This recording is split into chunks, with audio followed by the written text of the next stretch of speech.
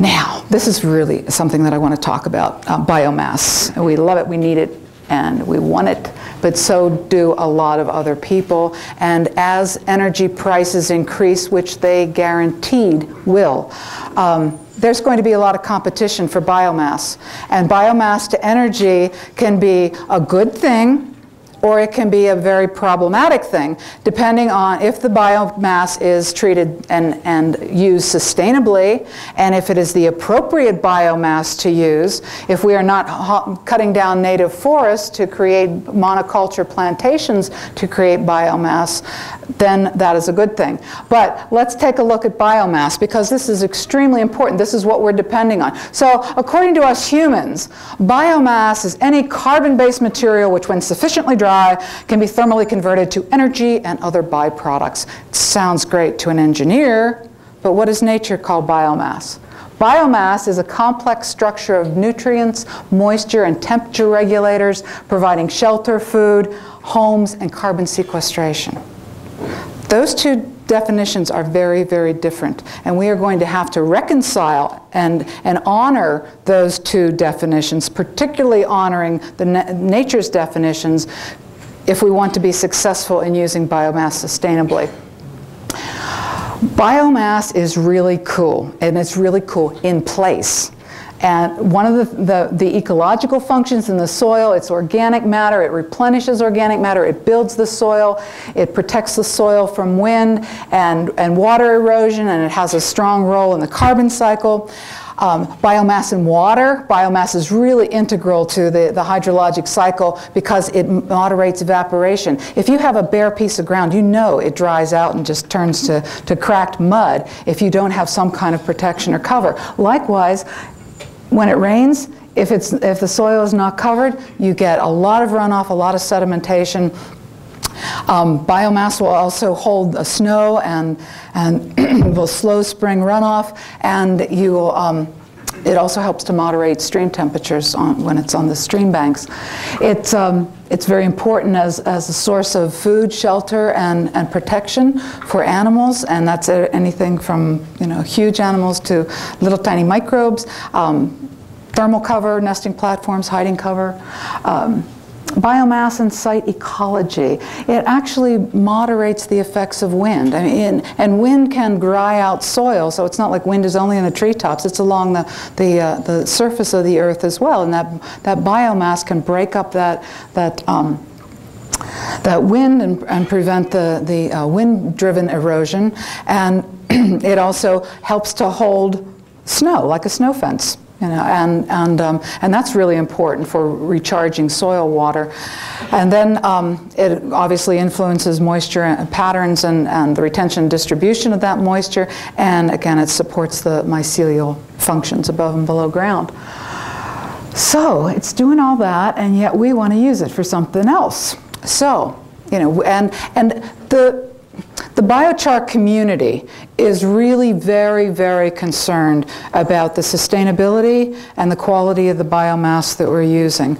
And we want to make sure that what we're doing first and foremost is intercepting the waste stream and not even using 100% of the waste, because there's a very important function, as we just saw, of that biomass staying in place. So there's a certain amount of tons per acre, and I think in a Doug fir habitat type, you might have 5 tons per acre should be left on the ground. So leaving some on the ground, what can we take off that's excess, that's concentrated, that is more than the soil and the site needs?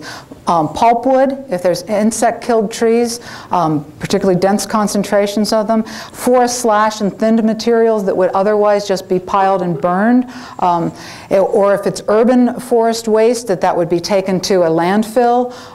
There are other uses for it, the eco-composting and all that, but all of it doesn't get used. And biochar can be really, really good solution if you have, for instance, Dutch elm disease or some tree disease where you do not want to allow the residues from those trees to get back into the soil and contaminate the soil with that virus or disease. And so we know of instances where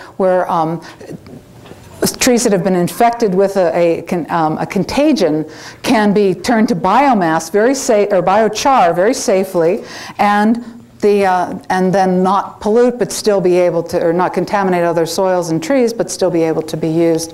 And in a rather gross example, but worth noting, is that in Canada they are using pyrolysis units for treating roadkill because of chronic wasting disease. That actually the high temperatures of pyrolysis will actually kill the prions that are in the brain that spread the chronic wasting disease. So, you know, not lovely to think about, but a positive use of pyrolysis.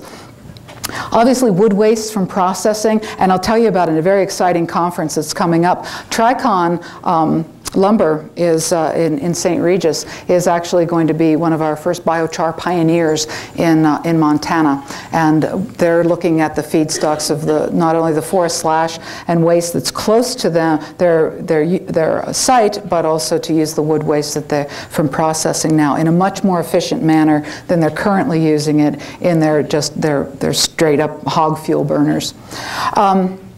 Manure. Sufficiently dry manure is great. And actually, we always are very careful to say that biochar is a soil amendment. It's not a fertilizer. Well, it can become a fertilizer over time as it draws nutrients and holds them. But when you put it in the soil, for most feedstocks from which you derive the biochar, you are only talking about a soil amendment. Now, where you get into the biochar as a fertilizer is if you pyrolyze chicken litter.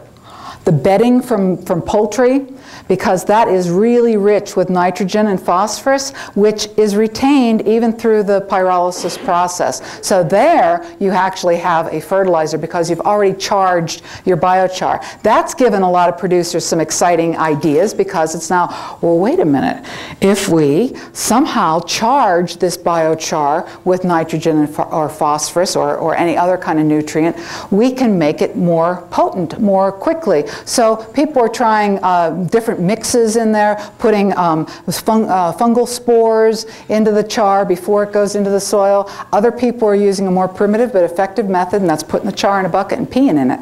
And it charges the biochar quite nicely. Agricultural crop waste, that's a biggie, and because there is a lot of agricultural crop waste, and not all of it is suitable for putting back into the soil. And sometimes you're pounding and compacting the soil too much if you go over and over trying to get all that material back in. So that's an important one. Straw from bluegrass operations, and in the Pacific Northwest they grow a lot of bluegrass, and they have a lot of straw left over from that. Growing it for seed primarily, and any spoiled hay or straw that is molded or can't be fed to wildlife or livestock can be used. Bagasse, the residue from sugar production, and you could argue that it's a better use of corn stover and bagasse. Perhaps it's a much better use to char it rather than try to use it for ethanol. And methane digester residue. It's gooey stuff, but if you mix it with other feedstock, you actually can create biochar. And there is another project just in the Flathead Valley that is growing algae as a form of green power, and then they are they are converting the algae and wood waste to biochar. But again, intercepting the waste stream is key. Now, are there concerns? You bet there's concerns, and some very legitimate concerns. One is, of course, the use of food or animal feed as a feedstock. Ethanol. What did we discover about ethanol? Besides having a lousy energy return on energy invested and having a very poor life cycle assessment result, that actually we were taking food out of people's mouths, that we were causing prices to soar in Mexico for corn. And so actually In Maryland, where I was helping them with their, develop their climate change action plan, those studies came out just as we were evolving towards the final plan, and we had a lot in there about biomass to energy, and they got very excited, and immediately we altered the plan when we saw those studies so that they said that you could not use any biomass that was a feed or a food or animal feed as a feedstock. Another one is the concern about converting cropland to grow biomass. Are we taking valuable land that could produce food to grow some fast-growing species like poplar or something and then whacking it for biomass? Conversion of the Conservation Reserve Program lands. I thought, what an idiotic idea. Who would do that? Well, I'll tell you what, I ran across a lot of people who want to do that. And it's like, well, they're just sitting there. It's like, oh, good Lord, They're sitting there for a very important purpose. They're providing habitat, they're resting the soils, they're providing an important natural service by sitting there. So going in there with a large lawnmower type piece of equipment and shaving off most of the biomass is not a Conservation Reserve Program goal. Industrial scale production or collection of biomass. That's another one that we really have to be very concerned about, because people start to do the math, they see the economics, and they go, wait a minute, I could make a buck. So, we're going to make a large centralized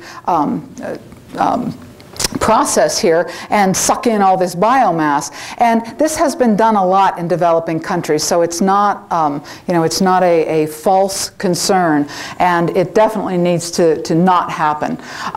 The transportation carbon footprint and costs, that's another very legitimate concern. But we have had a couple of studies done now, life cycle assessment of biomass to biochar, and it's still profitable. It still has a negative carbon footprint out to 200 miles. Now, we don't recommend that. We say the closer the better. Mobile units, smaller units, distributed units, so you're not dragging that biomass all over the place and creating, offsetting your benefits of putting the carbon in the soil by dragging your biomass your biomass around. And case in point, I had a guy working on a large grant that was going to require a couple of pyrolysis units. The technology is fairly nascent in the United States, but this fellow was working with a company in Australia, and Australians are way ahead of us in biochar. They've been at it for years, but and they have great equipment. So he's trying to sell me a piece of pyrolysis unit from Australia, and I said, "Are you nuts?" I said, the carbon footprint of dragging that unit from the other side of the world over to here will be completely negated by all the biochar I could ever produce and put back in the soil. So let's not get ahead of ourselves here. And so I'm waiting until they actually start to produce those units in the United States before I engage in a business manner with him. Ecologically unsustainable biomass removed from crops and croplands and forests. I've already addressed that. That biomass is serving an important function, and some of it needs to be left there in place. And very importantly, effects on visual quality and wildlife habitat. If you want to get shut down in a biomass removal project, make it look ugly. Ruin the wildlife habitat, and the public will not let you continue. And we talk about the wildland-urban interface. Oh, I'll save that for when I get